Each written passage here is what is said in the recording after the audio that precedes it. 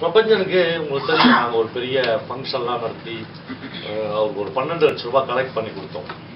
அதை வந்து அவருடைய நண்பர் சிவகுமார்கிட்ட கொடுத்து நான் அந்த ட்ரேவை பிடிச்சி அப்படியே கேஷாக மாற்ற சொன்னேன். நான் இந்த அக்கௌண்ட் ட்ரான்ஸ்ஃபர் பண்ணுறது அதெல்லாம் எனக்கு நான் முதல்ல சொன்னேன்ல, அந்த மாதிரியான ஒரு விஷயம் தான் எனக்கு இன்னுமே மைண்டில் இருக்குது.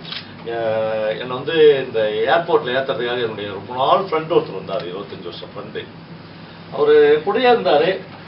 ஒரு இடத்துல வந்து அந்த ஏர்போர்ட்டில் நீங்கள் மட்டும் தான் சார் போகணும், யாரும் பார்வையாளர்கள் அனுமதி இல்லைன்னு சொன்னேன். டக்குன்னு அவர் பாவா ஒரு நிமிஷம் அப்படின்னு பேண்ட் ஏதோ தடவினாருங்க. தடவி என் கையில் ஒரு 1000 ரூபாய் கொடுத்து வழி செலவுக்கு வச்சுருக்காங்க. ஃப்ளைட்டில் என்னடா வழி செலவு, ஆனால் அது இல்லை. எனக்கு ஒரு 50,000 ரூபாய் யாராவது ஒருத்தர் என்னுடைய அக்கௌண்ட்டில் ட்ரான்ஸ்ஃபர் பண்ணியிருந்தா எனக்கு அந்த மனநிலை வந்திருக்காரு. அந்த ஆள் அந்த ஒரு அப்பாவுடைய கனிவை நான் பார்த்தேன். ஒரு பெரிய அண்ணன் நீ ஹாஸ்டலுக்கு போகும்போது தம்பி இதை வச்சுக்கிடா செலவுக்குன்னு கொடுக்குறான்ல, அந்த வாசனையை நான் அந்த 2 500 நோட்டில் பார்த்தேன். அதை தான் நம்ம இழந்துட்டோம். மற்ற டெக்னாலஜி எல்லாமே கையில் வந்துச்சு. இந்த மாதிரியான ஒரு பிரியமான சொற்கள் ஒன்றும் இல்லை. ஒரு சொல்ல வந்து செலவழிக்கிறதுக்கு நமக்கு வந்து பெரிய மன தயக்கிறது. நல்லா இருக்கா மாப்பிள்ள அப்படின்னு சொல்கிறோம்ல, அதில் என்ன நீ வந்து அதில் என்ன நீ இழந்துட போகிற, ஒரு சொல்ல நீ வெளியே விட்டுட்ட அவ்வளோதானே, அதுக்கு நமக்கு தயக்கங்க. நம்ம வந்து ஃபேஸ்புக்கில் கூட ரொம்ப நல்ல விஷயம் அப்படின்னு போகிறது, இதை போட்டால் இவனுக்கு எதாவது கிடைச்சிடுமா, அதெல்லாம் ஒன்றும் கிடைக்காது. உன்னுடைய நீ யாருன்னு நான் கண்டுபிடிச்சலாம். அது ரெண்டு உன்னுடைய மனம் வந்து அப்படி எங்கினே இருக்குது. அப்புறம் என் வாழ்க்கையில் இந்த கதை சொல்கிறது எல்லாம் நம்ப முடியாத பெரிய. இன்னைக்கு வந்து மதியானம் ஒரு ஃப்ரெண்ட் என்னை கேட்டார், என்ன போவா நீங்கள் வந்து எங்கள் அரபு ஷேக் இந்த மாதிரி ஷூ போட்டுருக்கிறீங்கன்னாரு. ஏன்னா என் கல்யாணத்துக்கே நான் ஸ்லீப்பர் தான் போட்டேன், ஒரு 60 ரூபா ஸ்லீப்பர் தான் போட்டேன். நீங்கள் ஏன் ஷூ போட்டுருக்கிறீங்கன்னாரு. நீங்கள் அதை கேட்டீங்கன்னா நான் அழுதுருவேன். நான் அவர்கிட்ட இல்லைங்க ஷூ போடுறீங்கன்னு கேட்டதுக்கு அழுதுருவீங்கன்னாரு. இந்த உண்மையிலே என்னென்னா, நான் சென்னையில் வந்து இந்த அண்ணா நூற்றாண்டு லைப்ரரியில் வந்து நான் ஒரு ஸ்பீச் கொடுத்தேன். நானும் என் ஒய்ஃபும் அன்றைக்கி பேசணும். ஒரு 300 பேர் இருந்தாங்க அந்த கூட்டத்தில். ஒரு பையன் கடவுடன் எழுந்துச்சு, ஒரு சின்ன பையன், ஒரு அதிகபட்சம் 20-25 வயசு இருக்கும். ஓடி வந்து என்னை கட்டி பிடிச்சாங்க, இவ்வளோ உயரம் தான் இருக்கான். அப்பா அப்பான்னு அழுகுறான். எனக்கு அவனை எப்படி கன்சோல் பண்ணுறதுனே தெரில. அப்படியே உள்ளே கூட்டின்னு போயிட்டேன். நான் ஒரு ரூம் இருந்துச்சு, அதுக்குள்ளே கூட்டின்னு போய் கொஞ்சம் அமைதியாக இருந்தது. என்னப்பாங்க, என் பேர் லிபிப்பா, நான் வந்து சைதாப்பேட்டையில் இருக்கிறேன். எங்கள் அப்பா வந்து ஆட்டோ ஓட்டினார். எங்கள் அப்பா வந்து 15-20 நாளைக்கு முன்னாடி செத்துட்டாரு. எங்கள் அப்பா சாகிறவர்களும் எங்கள் அப்பாவை நான் பொருட்படுத்துறதே இல்லை. அவர் பயங்கரமாக குடிப்பாருன்ற கோபத்தில் நான் அவர் கூட பேசுறதே இல்லை. எங்கள் அப்பா அவர் சொல்கிறான், 10க்கு 10 தான்ப்பா எங்கள் வீடு, அதுவே தான் கிச்சன், அதுவே தான் நாங்கள் படுத்துவோம், எல்லாமே அதே அந்த ஒரே ஒரு இடம் தான். எங்கள் அப்பா இல்லாத அந்த 10க்கு 10 ரூமில் இப்போ நானும் எங்கள் அம்மாவை மட்டும் படுத்துக்கிறோம். எனக்கு இந்த இரவுகளை எப்படி கடத்துறதுன்னு தெரியல. எங்கள் அப்பா பிடிச்சிருந்தாலும் எதுவாக இருந்தாலும் எங்கள் அப்பா என் கூட இருந்தார். அந்த கதகதப்பு இருந்துச்சு, எனக்கு ஏதோ ஒரு பிரியம் எனக்கு இருந்துட்டே இருந்துச்சு. அப்பா இல்லை, என்ன பண்ணுறதுன்னு தெரியாது. நான் ஃபோன் நோண்டியிருந்தேன். அப்போ தான் நீங்கள் எனக்கு கதை சொன்னீங்க. அவன் சொல்கிறான், நான் எனக்கு கதை சொன்னீங்கப்பா. நான் அதுக்கப்புறம் எங்கள் அப்பா இல்லாத அந்த இரவுகள் வந்து கணக்க ஆரம்பிச்சிட்டேன். பயங்கர துயரமாகிடுச்சு. என் ஒய்ஃப் கூட இருந்தாங்க.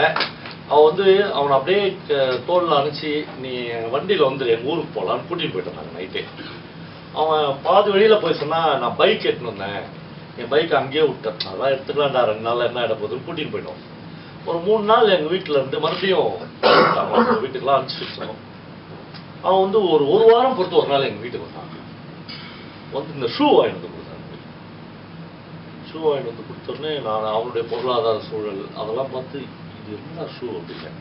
அப்பா இது நான் 2 ஷூ வாங்கினப்பா, உங்களுக்கு ஒரு ஷூ, வம்சிக்கு ஒரு ஷூ, நீங்கள் இவ்வளோ பெரிய நூற்றாண்டு விழா கட்டடத்தில் சாதாரண செருப்பு போட்டுன்னு பேசுறீங்கப்பா அப்படின்னு. அவன் வியூ அது எனக்கு பிடிக்கலப்பா, நீங்கள் ஷூ போட்டுருப்பாங்க, அதெல்லாம் பிரச்சனையே இல்லை, காசுடா அப்படின்னா நான் வச்சுருந்தேன்ப்பா அப்படின்னா. அப்புறமா என் பையன் 2வது நாள் சொல்கிறான்ப்பா, லிவியன் வந்து காசுலாம் வச்சுலப்பா, அந்த பைக்கை விற்றுட்டாருப்பா. ஒரு யமாஹா வண்டி வச்சுருந்தாரு, அந்த பைக்கை விற்றுட்டாரு. அந்த பைக் விற்றுதாப்பா உங்களுக்கு எனக்கு வம்சி இன்னைக்கு வரலாம் அந்த ஷூவை போடவே மாட்டான். நான் தைரியமாக போட்டேன். ஒரு ப்ளூ கலரில் அவனுக்கு அந்த ஷூவை அப்படியே வச்சுருப்பேன். நான் எப்படிப்பா போட முடியும் அந்த ஷூன்னு கேட்பான்.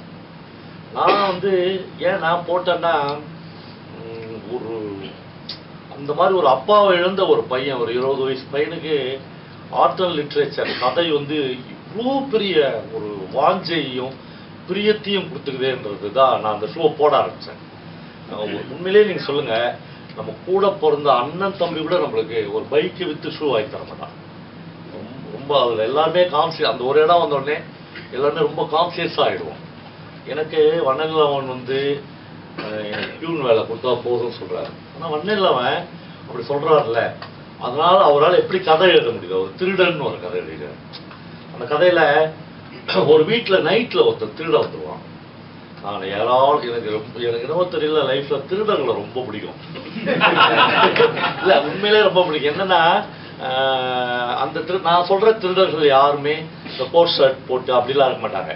சாதாரணமாக லுங்கி கட்டி அப்படி இருப்பாங்களே, அவங்களுடைய திருடெல்லாம் நீங்கள் நல்லா கவனித்து பார்த்தீங்கன்னா ரொம்ப சிம்பிள். அது அவன் கேட்டான்னா நாமளே கொடுத்துடலாம், அந்த அளவுக்கு அவன் எடுத்துப்பான்.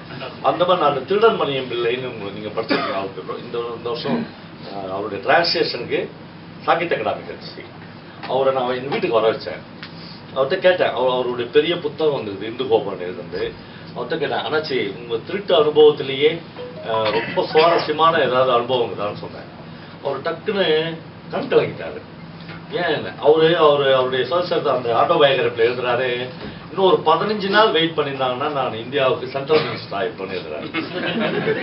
உண்மையிலே அவர் என்னன்னா அதெல்லாம் மீண்டு போய் மைசூர்ல ஒரு பாயாச கடை வச்சு ஒரு அரசியல் கட்சியில சேர்ந்து இவர் யாருன்னு நல்லா தெரியாம அவங்க எம்பி சீட் கொடுக்குறாங்க. எம்பியா ஜெயிச்சிருந்தாருன்னா கண்டிப்பா சென்ட்ரல், அவரே எழுதுறாரு, டெஃபினட்டா நான் சென்ட்ரல் மினிஸ்டர். அதுக்குள்ள இந்த போலீஸ்காரங்க மோப்பம் பிடிச்சிட்டாங்க. அந்த சுயசரித்திலே இது எழுதியிருக்காரு. என்கிட்ட நேரடியாகவும் சொன்னார், நீங்க திருநதிலே ரொம்ப சுவாரஸ்யம்லாம் இல்லை பாவனா, ஒரு நெஞ்ச உருக்கிற ஒரு சம்பவம் கேட்டார். என்னன்னு கேட்டார், ஒரு வீட்டில் வந்து கொல்லத்தில் ஒரு புறநகர் பகுதியில் போய் ஒரு பெரிய வீட்டில் நைட்டு போய் இவர் திருடிடுறாரு. திருடி எடுத்துட்டு வந்து வீட்டில் விடிய வீட்டில் செட்டில் ஆகிறாரு. காலையில் ஒருத்தர் வந்து கதவை தட்டுறாரு. இவர் வீட்டில் ஒரு 7 மணிக்கு ஒரு தூக்க கலகத்தோடு எழுந்து வந்தா அந்த வீட்டுக்காரன் கரெக்டாக கண்டுபிடிச்சிட்டான் இவர் தாங்க. அவன் கார் எடுத்துருந்துறான். ரொம்ப பெரிய ஆள் இந்த ஊரில் உட்காந்து உட்காருங்கன்னு சொல்கிறார். ரொம்ப கேஷுவலாக நடிக்கிறார். அவன் வந்து இப்படி ஆரம்பிக்கிறான், அண்ணாச்சி நம்ம நைட்டு நம்ம வீட்டுக்கு வந்தேன் போல வந்து இல்லையே அப்படின்றாரு. எல்லாரும் அப்படிதான் சொல்றாங்க. ஆமாங்க நான் வந்து நான் சொல்ல முடியாது, அதான் இல்லையேன்னு சொல்றாரு. அவர் சொல்றாரு, ஒன்றும் இல்லை, நீங்கள் எடுத்துன்னு வந்த பொருள்கள் பணம்லாம் இருக்குது, அதெல்லாம் நீங்களே வச்சுங்க. அது மாதிரிலாம் எனக்கு 10 மடங்கு நான் சம்பாரிச்சுக்குவேன், என்கிட்ட இருக்குது, அதுக்காகலாம் நான் வரல. எங்கள் வீட்டில் இவ்வளோ உயரம் 2 நாய் வளர்க்குறேன் பார்த்தீங்களா அப்படின்னு கேட்டார். அவன் பார்த்தேன், அந்த நாய் வந்து என்னை காப்பாற்றிடும், என்னுடைய உடைமைகள்லாம் காப்பாற்றிடும், என் குடும்பத்தை காப்பாற்றணும் அப்படின்னு நான் நம்பினேன். இந்த நாயை எப்படி நீங்க ஏமாத்துறீங்க? அதை நான் கேட்டேன். நான் அவர் சொல்லிட்டு இருக்கும்போதே நான் திருடன் பண்ணிட்ட, ஆமாண்ணே அந்த நாய் எப்படி அது ரொம்ப சிம்பிள் பவனா. கேரளா